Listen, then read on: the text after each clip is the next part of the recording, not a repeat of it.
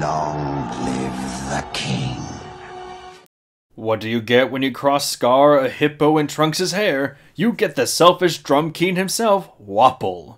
Is he the most interesting or complex character in the world? No, not even close. But as a villain, he does have a good resume. When he became the ruler of Drum Kingdom, the only thing he was interested in was himself, and how he got to rule over everyone. He has no compassion for others or even his own citizens, as shown when he abandoned the kingdom when Blackbeard attacked. And until Luffy shows up, the kingdom is in misery. There aren't any doctors to care for anyone, and Wapol had a hand in dealing with anyone that posed a threat, or even had a ray of hope in the kingdom. In terms of unlikable characters, he's as unlikable as it gets. Though what separates him from those before is his personality, surprisingly cunning intellect, and his power, which also incorporates in his design. Wapol's Devil Fruit ability allows him to eat anything and essentially use it as a weapon. It's one of the most unique fruits in the series for me. Just the level of transformations and attacks he has makes him interesting and leads to a cool fight with Luffy. However, he still has flaws. Like the villains before him, he's not really remembered a lot. Hell, his ultimate act of evil, in which he kills Hiruluk, is overshadowed by the Doctor himself, mainly because of his death speech. And aside from handling his kingdom terribly, his other personal crime was slapping Vivi. Ooh, the horror! And even though he has a personality, it's not that much better than the other villains. Wapol is an alright villain at most for me. He does villainous acts of evil, but isn't remembered much, and his overall character isn't excelling in other areas. I still had fun seeing him, but Wapol's chances of getting higher on this list were left in the cold. And then shot by a firing squad.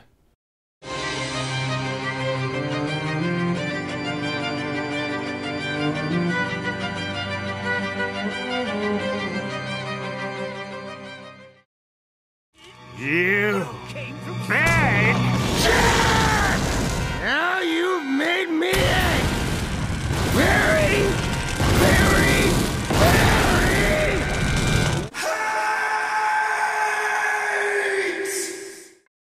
Hi, it's Trevor Tiger's Shadow Clone here, so it's no secret that Spandam is my least favorite character in the series. Oh, no. Least favorite is an understatement. The worst crime this piece of purple trash commits is that if he never existed, the story would be fine without him. CP9 were perfect villains without him, and he should have died when Robin almost snapped him in two. But the fact that he's alive and well, and is a member of CP0. That might be true, but since Spandam did exist, we have to acknowledge his acts as a villain, which is why he's here at number 19. So Spandam in a nutshell is a lot like Wapol, a spoiled brat that uses the power he earned only for himself. He abuses it however he sees fit, and thanks to that, it makes life a living hell for others around him. And speaking of abuse, poor Robin. She spent the Anise Lobby arc as Spandam's personal bitch. Honestly, aside from Nami on an emotional level, we'd never see something this abusive in the series, making Spandam's torture of Robin stand out. And he's not even that strong. He has a cool sword, but his real power is his power as an official. In a fight, he's not the best. So you might be thinking, why is he above Wapol? Because it's his character.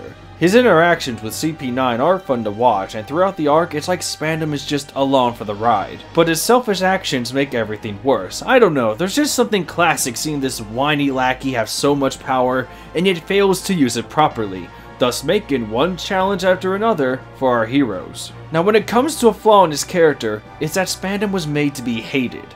That's it. Although he does have fun interactions, Oda wrote Spandam with the intention to make this man hated as much as possible. And while that was a success, it doesn't let Spandam flesh out as a character more. He has one job, make the audience hate him. But he doesn't have anything else to offer. If he did, he'd be higher on the list. Not much else to say, but damn, that's Spandam. So are you done? I hate him. I hate him.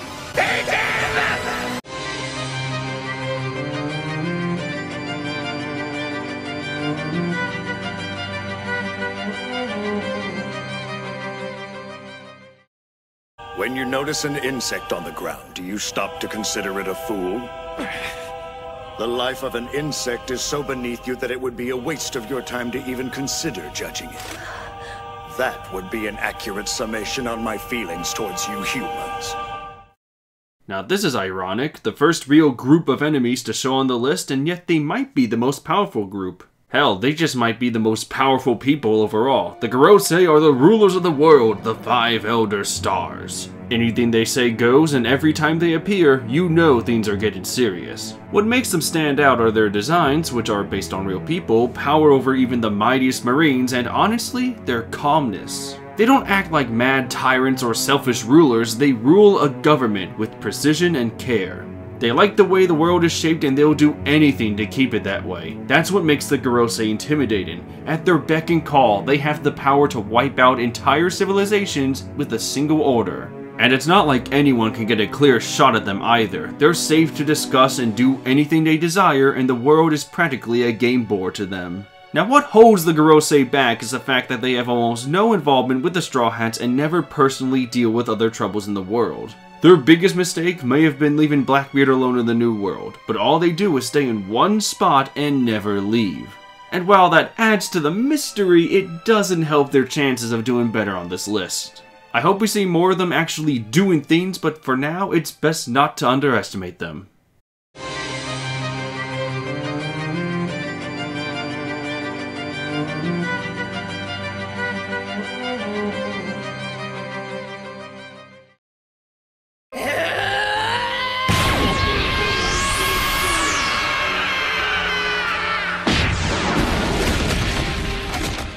Sorry, I just had to play that, it never gets old. So the Celestial Dragons are like a fusion of the Gorosei and Spandam. They practically have the power of ruling the world, but my god are they spoiled with it. Remember King Joffrey from Game of Thrones? Yeah, think of that, but now there's an entire race of him. And they aren't just a one-time arc villain, the Celestial Dragons are technically the oldest enemies we've seen. In ancient times, there was an ancient kingdom which was destroyed by the union of 20 other kingdoms. The descendants of these kingdoms are royal powers called Celestial Dragons. With this power, they are free to do whatever they want and with no consequence. That's the difference between them and the government. The government always tries to save face, but the Celestial Dragons don't care. Their name isn't at stake. And it doesn't hurt the fact that if one is attacked, an admiral is called to take care of the problem for them. So how did the Celestials rank above the Gorosei? Because of this family right here. Unlike the Gorosei, this family was actually involved with Luffy, and while they themselves aren't that intimidating, the power and protection behind them are, creating a unique threat that hasn't been seen in the series before its time. They may not be strong or the most terrifying enemies, but the impact they made with fans and the characters in the One Piece world is unforgettable, especially when you have moments like this. And with the World Conference and the ending of One Piece drawing near with every new chapter, we just might see more of this group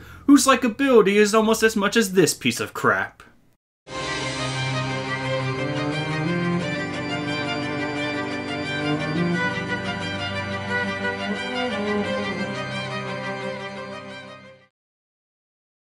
The only thing more dangerous than hunting bears is hunting bear balls.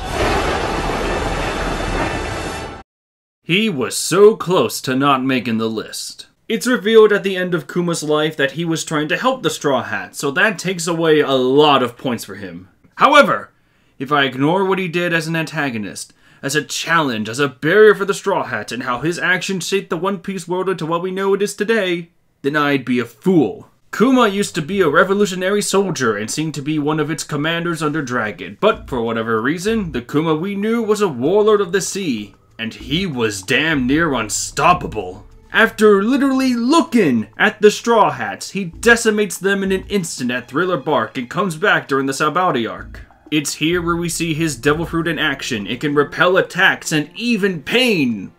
Somehow. It can also create shockwaves and teleport others away. It's one of the most ridiculous fruits in the series, which can add or take away cool points depending on your preference. I personally liked his Devil Fruit, but all these attacks are used by a man that never shows emotion, not even once. Kuma just does his work, and he does it well. He's one of the only characters that made the entire Straw Hat crew terrified, and can you blame him? The guy is fucking huge. However, his most infamous act of terror is something he may not have intended for to happen. Kuma volunteered to be experimented on, allowing for the creation of the Pacifista unit under the Marines. And while his personal deed of separating the Straw Hats is infamous for being one of the most shocking moments in the story, it's what happens afterwards that leads the world to what it is today. We can argue that Kuma could have sent the Straw Hats to the same place, but because he didn't, he created a chain of events. Luffy having no crew, he had no backup at Marineford other than the Impel Down prisoners that most, though, sided with Buggy.